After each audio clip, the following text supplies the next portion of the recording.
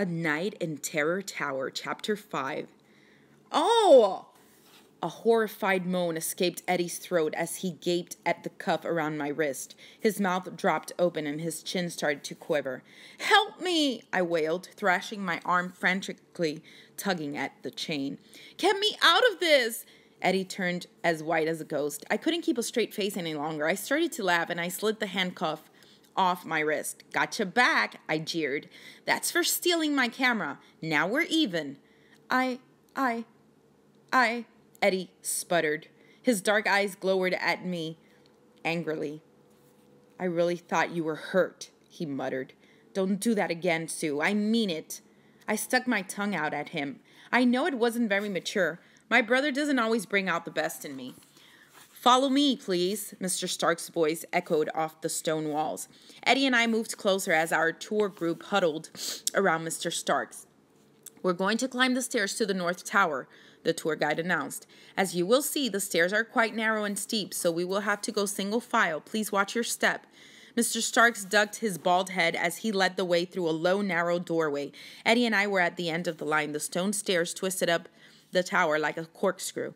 There was no hand railing, and the stairs were so steep and so twisty, I had to hold onto the wall to keep my balance as I climbed.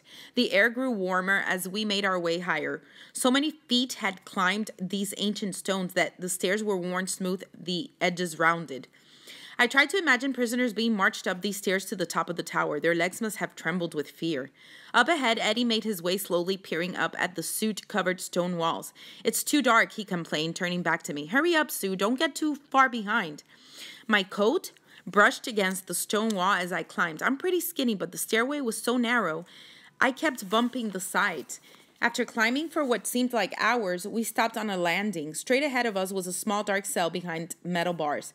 "This is the cell in which political prisoners were held," Mr. Starks told us. "Enemies of the king were brought here. You can see it was not the most comfortable place in the world." Moving closer, I saw that the cell contained only a small stone bench and a wooden writing table. "What happened to these prisoners?" a white-haired woman asked Mr. Starks. "Did they stay in this cell for years and years?"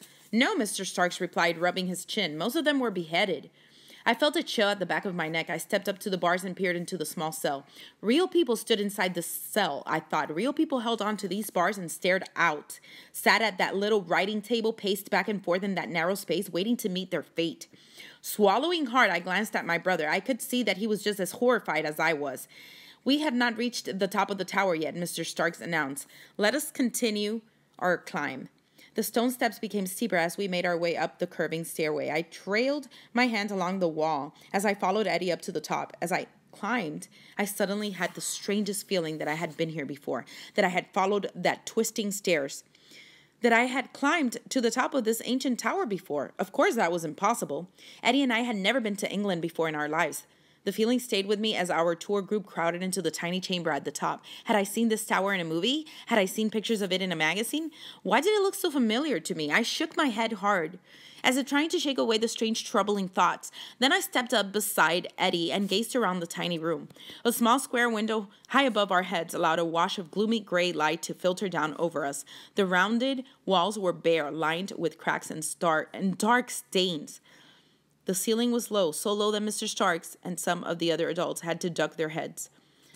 "Perhaps you can feel the sadness in this room," Mr. Starks said softly. We all huddled closer to hear him better. Eddie stared up at the window, his expression somber. "This is the tower room where a young prince and princess were brought," Mr. Starks continued solemnly. "It was the early 15th century. The prince and princess, Edward and Susanna of York, were locked in this tiny tower cell." He waved the red pennant in a circle. We all followed it, gazing around the small, cold room. Imagine 2 children, grabbed away from their home, locked away in the dark chill of this cell in the top of a tower. Mr. Starks' voice remained just above a whisper. I suddenly felt cold. I zipped my coat back up. Eddie had his hands shoved deep in his jeans pockets.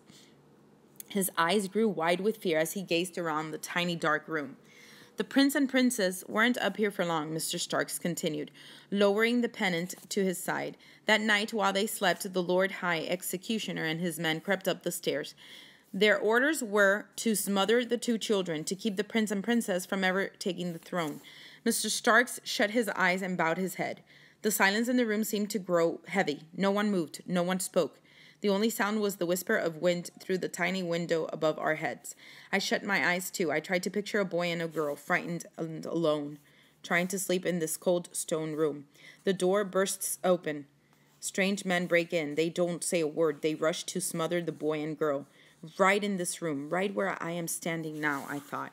I opened my eyes. Eddie was gazing at me, his expression troubled. This is really scary, he whispered. Yeah, I agreed. Mr. Starks started to tell us more. But the camera fell out of my hand. It clattered noisily on the stone floor. I bent to pick it up. Oh, look, Eddie, the lens broke, I cried. Shh. I missed what Mr. Starks said about the prince and princess, Eddie protested. But my camera, I shook it. I don't know why. It's not like shaking it would help fix the lens. What did he say? Did you hear? Eddie demanded. I shook my head. Sorry, I missed it. We walked over to a low cot against the wall. A three-legged wooden stool stood behind it. The only furniture in the chamber. Did the prince and princess sit here? I wondered. Did they stand on the bed and try to see out the window? What did they talk about? Did they wonder what was going to happen to them? Did they talk about the fun things they would do when they were freed? When they returned home? It was all so sad, so horribly sad. I stepped up to the cot and rested my hand on it. It felt hard. Black markings on the wall caught my eye. Writing? Had the prince or princess left a message on the wall? I leaned over the cot and squinted at the markings. No message, just cracks in the stone. Sue, come on, Eddie urged. He tugged my arm. Okay, I replied impatiently. I ran my hand over the cot again. It felt so lumpy and hard, so uncomfortable. I gazed up at the window. The gray light had darkened to black. Darkest night out there. The stone wall suddenly seemed to close in on me. I felt as if I were in a dark closet, a cold, frightening closet. I imagined the wall squeezing in, choking me, smothering me. Is that how the prince and princess felt? Was I feeling the same fear they had known hundreds of years ago? With a heavy sigh, I let go of the cot and turned to Eddie.